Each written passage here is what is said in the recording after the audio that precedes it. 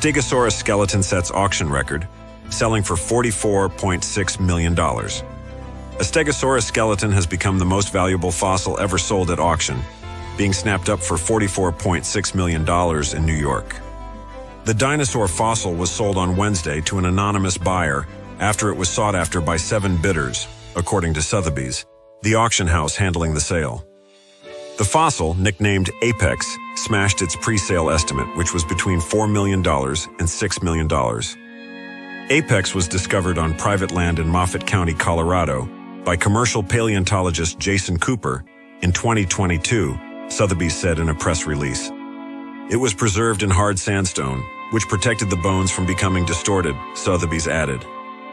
Measuring 11 feet tall and nearly 27 feet long from nose to tail, with 254 fossil bone elements of an approximate total of 319, indications suggest that Apex was a large, robust adult individual, according to the auction house. There is also evidence that the dinosaur might have had arthritis, which could suggest that it lived to an advanced age. Despite the obvious commercial demand for Apex, some paleontologists have argued that the fossil should be put on display in a museum instead of being sold to private bidders. Steve Bruzat, a professor of paleontology and evolution at Scotland's University of Edinburgh, told CNN in May that Apex was an important dinosaur fossil, especially since there are far fewer good Stegosaurus skeletons than other famous dinosaurs like T-Rex and Triceratops.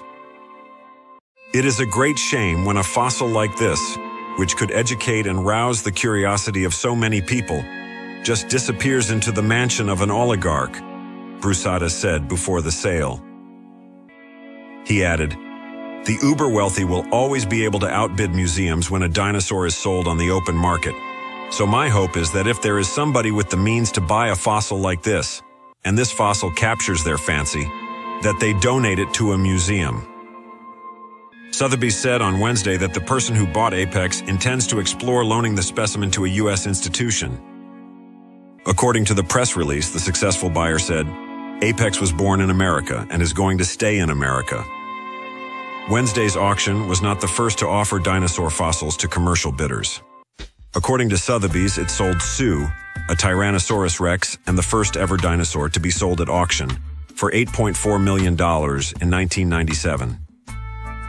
Stan, another Tyrannosaurus rex skeleton, was sold for $31.8 million in 2020. Previous reporting from CNN's Leanne Cullerin.